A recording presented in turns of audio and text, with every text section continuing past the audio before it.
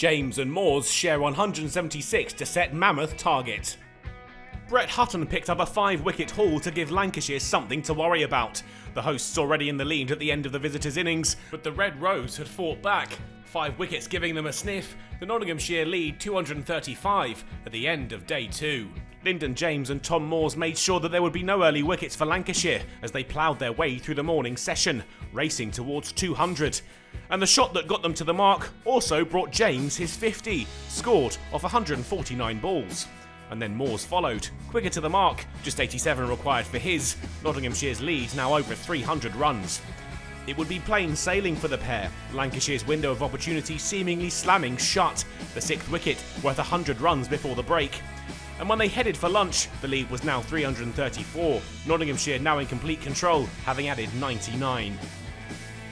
They made Lancashire suffer after the break. James quickly up to a new career best with some glorious strokes, and Moores too looking in imperious form as the lead raced towards 400. The Notts keeper looked to go to his 100 in style, but perhaps too aggressively. Caught in the leg side by Croft off the bowling of Wells for 97, his partnership with James worth 176 runs. Patterson-White ensured the lead would breach 400 runs into his stride early. Wells had another wicket, James denied a century, caught looking for the boundary, out for a career best 91.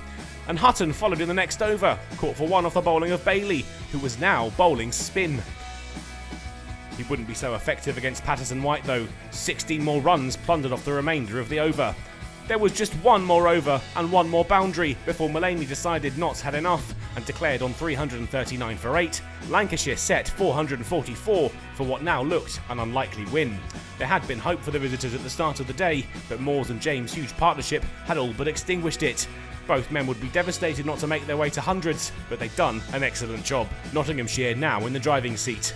They followed it with an early wicket. Alex Davis out for a golden duck, LBW to Fletcher in the first over of Lancashire's reply, the leave less than ideal.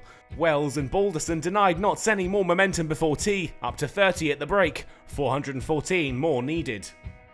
And they continued to frustrate the hosts after the interval, a 50-run partnership forthcoming for the 2nd wicket duo. Perhaps that target wasn't as far out of reach as first thought.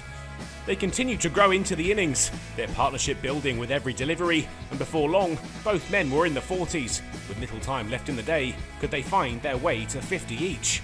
Wells certainly could, up to the mark with his 10th 4 of the innings, the shot taking the pair to 100 runs for the 2nd wicket at the same time. Balderson though didn't look interested, the potential half-century a distraction, survival through to the close of play his focus.